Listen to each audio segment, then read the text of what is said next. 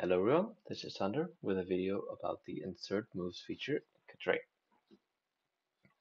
Have you ever had a situation in a game where both players have ignored an important exchange or life and death situation for a large number of moves?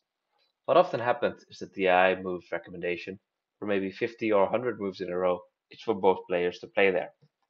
However, after a few moves you realize this, and you would really like to know, alright, if we had already taken this exchange, would my other move be the best or good enough move left on the board? And normal AI tools don't really allow you to answer that question very easily. One of the uses of this insert moves feature is to do exactly that. So if you take this situation, after black captures this stone, there is a issue here where black can threaten to connect in Sente and get a few extra points, and white can threaten to come under in Sente and prevent those extra points. Even though the move is not very big, it is Sente for both players, so I would always want this exchange before any other on the board. If we try to review the game, we can see that there's many yellow moves and red moves, and basically I saying you are losing 2 to 4 points by not playing here, which we know after a while, but 50 moves in a row is not really what we want to see here. So we can have a look at what eventually happens here. See, white comes under, black backs off, white takes the Atari, and black captures the stone. Now we go back to the earliest opportunity. For example, here we hit insert move, which starts a special mode in which you cannot navigate anywhere, only insert some exchanges. So we know this happened,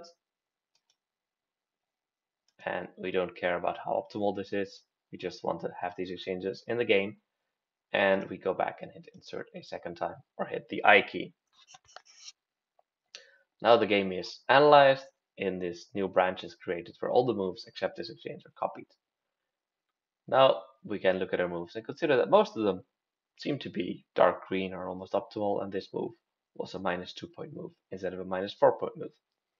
And that's all very useful information. There is 2 more opportunities in the game I'd like to show. At this point, white plays away, but could have taken this sequence to simply capture this group.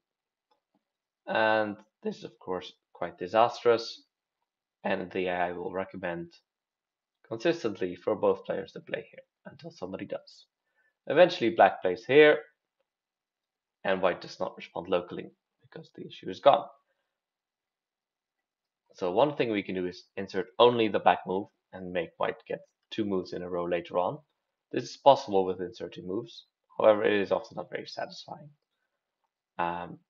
What we can see here is the next white move was here at J11, which seems a reasonable move to move forward. Let's have a look. We'd like black to play here now, and we'll take this and insert again. And again, all the moves are copied and analyzed. And the game proceeds, and you can see in the game a fight starts around this group, and eventually black connects up. However, neither player realizes that here is a vital point, which can be used to cut the group off.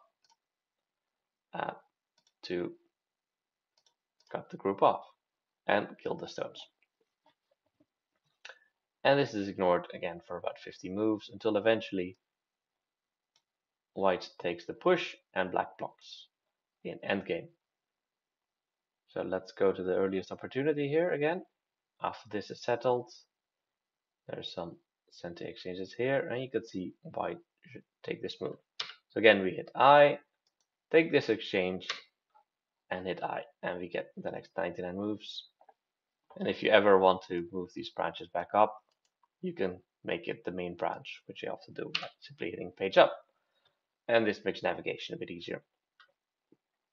And here we can see that, again, the moves for the players look a lot more reasonable, and you don't end up with every move being considered a 20-point loss or something ridiculous like that. Alright, I hope this video was useful and it will help you to review your games more effectively.